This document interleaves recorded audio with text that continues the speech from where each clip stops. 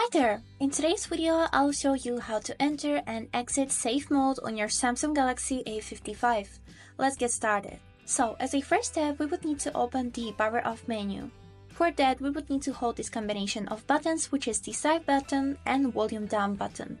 Hold it until you'll see appear on the screen this power off menu.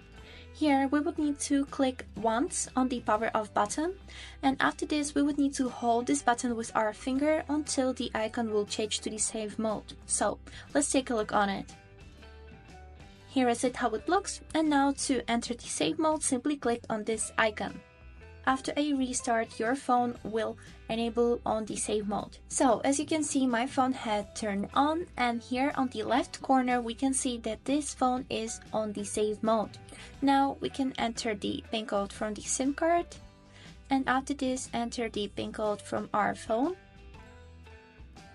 And as you can see, our phone is working normally, but except that it is on the airplane mode. You can also disable it by clicking on this icon, and on this mode you can start troubleshooting without any problems. And now the second question, how to exit the save mode.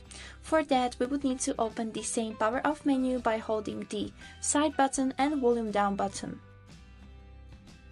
And here we would need to click on a restart 2 times, and after you restart, your phone will turn on in a normal mode like before.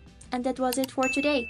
I hope this video was helpful for you, and thank you so much for watching.